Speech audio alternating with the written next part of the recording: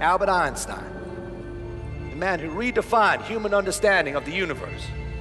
He once said, "The person who follows the crowd will usually go no further than the crowd. The person who walks alone is likely to find himself in places no one has ever seen before."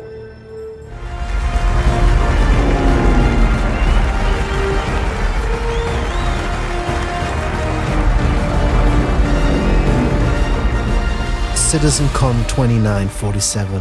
A new era began with the introduction of a new ship, the Consolidated Outland Pioneer, a flying production facility to support building outposts in unexplored territory, close to known landmarks or in close proximity to rich resource deposits.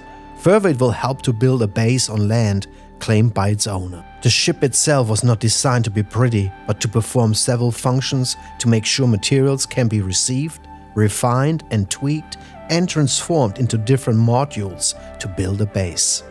5 years after the announcement, buyers with pre-orders in their hands are still waiting for its final release. We reached out to Consolidated Outland to get more information on the actual status. With the upcoming Intergalactic Aerospace Exposition, or IAE, the universe premiere spaceship show and convention, we wanted to know the actual status of the ship and maybe if it will be released. Silas Koerner, CEO and head of design of Consolidated Outland, was so nice to answer some of our questions.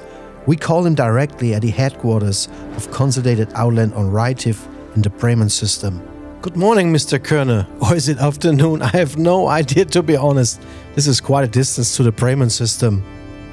Good morning, 𝗙𝗶𝗃𝗁. Thanks for having me. Yes, it is a great distance. One of the reasons I'm so glad to talk to you and your listeners today. There's a lot to talk about. So my first question, of course, is how is the Pioneer coming along? Or is it ready for delivery? No, unfortunately not. We had several supply issues. Components have been closed for several years, as you know. And then, of course, the technical side. Nobody really knew what the best way of making it work was, because there's a lot of limitations you are working up against. Like, if we are going to make this floating factory, the footprint of it is going to be massive, which means that the landing spots need to be massive. So we decided to have that arm just pulled out. It'd be a massive arm, but when you are maneuvering it, it won't be as massive. Figuring out the entire ship going and how all the robot arms are going to disappear into the body, the production lines and slides don't serve space. Where do all the materials go? It was a really unique amount of challenges. Daunting sometimes, but definitely we've got a technical solution and we are at the finish line. This is very interesting. Were you able to test the ship already? The prototype has already been built. It has recently been tested. One of our most important milestones was reached. Can I ask, where was it tested? Yes, of course. We had the pleasure to use a secret location provided by the UAE on Bremen 3. So, what can you tell us about the test site? Well, it was a great success. We made sure the ship felt fortified. It needed to be designed in a fashion that you can, well, defend what you're doing. So if you study the loudness on the ground, it kind of feels a little bit like a prison yard. You've got this kind of outpost with visibility over the whole ship. The captain's bridge and where the architect is can overlook the whole process, and they still have 100% visibility over the landscape on one side. So that was incredibly challenging, but really fun, thing to work on. Once you get this first ideas in, the rest kind of grows itself, right? I personally think it's a sign of really good ship development. Wow, very nice. Did you try to build the outpost? And how easy was it to build the outpost? The creation of the outpost is actually quite simple. When we dealt with it, we basically decided that since the ship is going to land and give the owner such a unique experience, we wanted to feel as kind of like a home base. Like a command and conquer style base that lands where you block down and it has to be laborious. You can just land for a second and then just fly off and do your thing again. No, this is an intense process. It's also a lot of money, a lot of resources. The ship is not super fast, it's not super agile, and it just does one thing, and that's production. So when it lands, as you've probably seen it, it falls open, and the two manufacturing sites basically get exposed. It takes resources from the resource base all the way through those two manufacturing lines. Kind of like how things get crafted in a car plant.